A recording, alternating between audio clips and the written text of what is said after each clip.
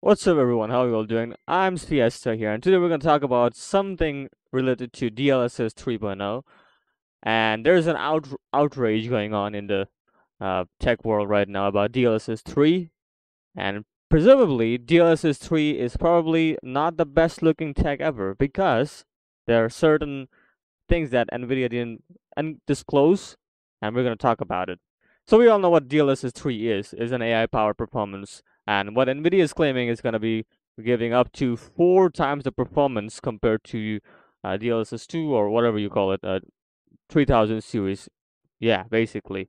And the reason they're going to give you more performance is because it has included more pipeline into the system, as right here. Sequential 4K frames now have more workspace here, and as you can see, optical flow accelerator, optical flow field that will generate optical multi-frame generation, which will then give you the output. So basically, this is how DLSS is going to perform because they have added a new pipeline.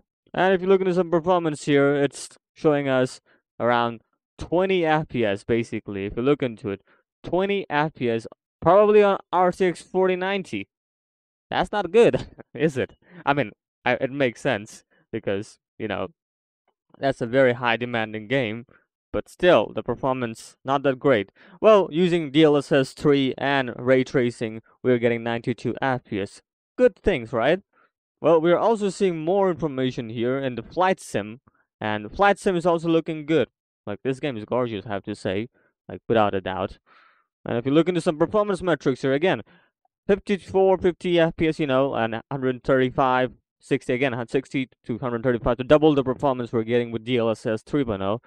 Yeah, that's not bad. That's pretty good. And we also have performance here, the metrics here. Microsoft Flight Sim is getting around, what's the performance they show? 200% they're comparing with. It's running DLSS super resolution performance mode again. Performance mode on 4K. Wouldn't look that bad, but I still wouldn't consider using performance mode anyway, right? Yeah, 4090, i9 12900K. And yeah, basically, these are the performance metrics here. But that's not what we're going to talk about today. We're going to talk about the actual problem with DLSS, and which is, if you look into it, Resident Evil Village that does not support DLSS 3.0. Absolutely don't. Look at this. 4080 12 gigs is performing below 3090. So basically, this is the raw performance we're looking at. Resident Evil Village doesn't support DLSS. So basically, this is the raw performance, right? So with ray tracing on, obviously, RTX 4080 is performing worse than 3090 Ti. We already know that this has been called a 4070. So basically, the RTX 4080 is an imposter. Kind of sus. Anyway, 4080 is performing like 1.2, yeah, right, around that, and 4090 is performing around 1.7, I believe, or 1.6, whatever you want to call it. So yeah, not the 2 times or 4 times the performance are we looking at. We're not looking that. Same goes to Assassin's Creed Valhalla. It doesn't support DLSS. So as you can see, 4080 dipping below. That's not good.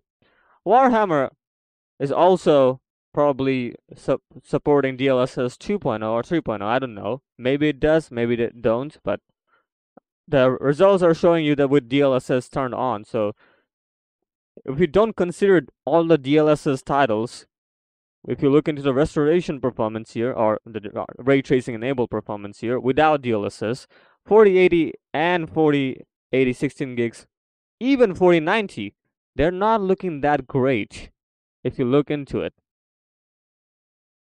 So it's not the raw performance that is 2 to 4 times faster. It's with DLSS 3.0. That's the thing. And with DLSS on, as you can see, Portal RTX, nvidia Racer RTX, and Cyberpunk, they're getting, yeah, obviously 4 times the performance. Sure, that's great. But what about the raw performance? We're not getting that. So in this case, we're seeing that 4090, 4080, or even 4080 12 gigs, these all three models here are not basically 4 times faster in terms of their own, raw performance. They're faster only with DLSS. But there's also another problem with DLSS, that now we are hearing that DLSS might have some sort of interpolation that, which means that the game will run at 60 FPS, but it will it would feel like it's running at 30 FPS, or you could say the game is running at 120 FPS, which is it's showing, but it will feel like it's running at 60 FPS. So basically, people are saying that it's kind of a fake frame. I don't know. Nobody have tested that yet, so I can't really comment on that. All I can tell is that looking at these performance right here, I think Nvidia made a huge mistake posting this because that doesn't really go with their narrative. But if you look into it, as I mentioned already, the performance here are not like twice the performance. Like we're only seeing only one or maybe two games right here that are close to twice the performance, which is this one is going over twice, obviously. But what Nvidia claims, it doesn't look like it's reaching even the 4 times the performance without the raw performance, which again makes sense. 4 times does would never reach. Obviously, we were even skeptical, not spectacle, skeptical about the twice the performance, which again makes sense. It can reach, but I don't think for the all games, and even for 4080, it's struggling against what? Yeah, raw performance without the DLSS 4080 sucks if you look into it. So it does make sense that the 4080 is not, you know, a 4080. It's a 4070. It's an imposter card right here. 4080 16 gigs though, winning in some cases, but not by a big margin if you look into it. And the pricing, if you look into it, 4080 16 gigs will cost you $1,200. That's right. Compared to 3090 Ti, and in MSRP it was, yeah, 1,500, but now the 3090 is way below $1,000. So what are you gonna talk about that? That's not a good deal if you ask me, because the pricing doesn't make sense again, and for 4090 it's very expensive, but if you look into it, you are not getting that much of a performance without DLSS. So I don't know what to tell. Like, is it a good deal? Is it a bad deal? I don't know, because we haven't seen the performance yet compared to the 3090 in the third-party benchmarks, of course, not this kind of benchmarks. I don't really take these benchmarks as the certain fact, because I will be waiting for the the third-party benchmarks to actually see what's gonna happen. All I can say is that without DLSS, 40 series will not perform that well. That's for sure. Compared to the pricing, of course, the price to performance will have very bad uh, output coming from 40 series. So I don't know. We'll see. All right, that is it for today. I don't know what you are gonna do for this kind of cards, because are you gonna buy them? I don't know. I suggest holding, because I want to see what AMD has to offer. Also, I want to see what the actual benchmark looks like from the third parties, of course, because again, do not buy anything just looking at the first party benchmarks. It's a big mistake. And the second thing I want to say is that DLSS interpolation, does that exist or not? I don't know.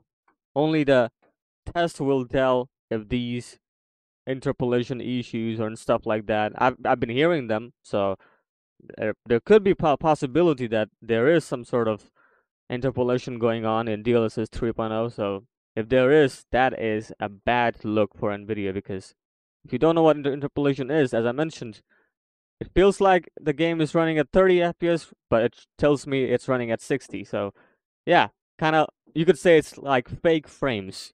That's the term I'm gonna go for. Fake frames. Yeah. Have a good day.